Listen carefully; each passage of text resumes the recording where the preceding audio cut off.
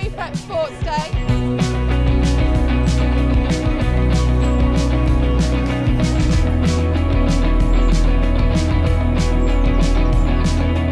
The primary purpose of today is really a house challenge. The children are competing in their houses to earn as many points as they can to win the trophy.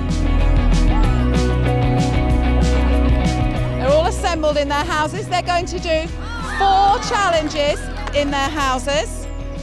We have 5 minutes to complete each challenge, and it would be really lovely if you could accompany your children and cheer them on as they go round the challenges.